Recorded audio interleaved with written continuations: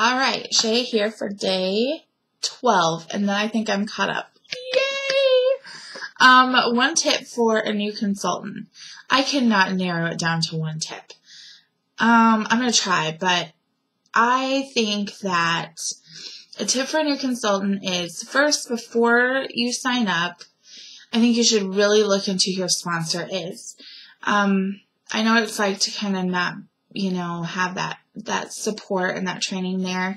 And so I think it's really important that you kind of look into what kind of team you're getting yourself into, and, decide if that's a really good sponsor, somebody that is willing to help you out and answer questions that you might have, and to train you and to be there for you. And, a lot of my girls just, want that support, need somebody to check in and say, hey, how is it going?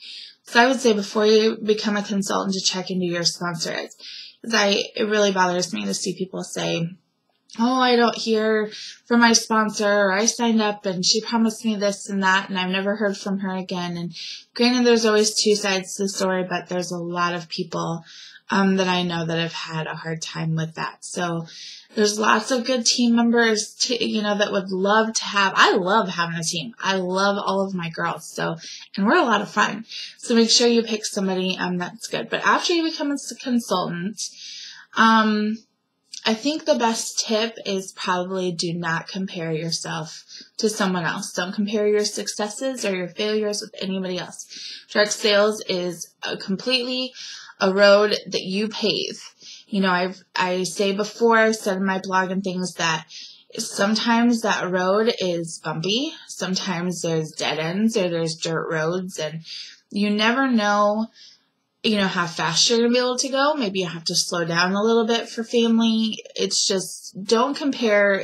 Somebody says, oh, I promoted in 6 months, or, I have $1,000 parties all the time. Everybody's different. And that's the joy of direct sales, is that you create, what happens. You work the business, and how hard you work it is, what you're going to get back in return. So do not compare, your path to anyone else's, because it's yours.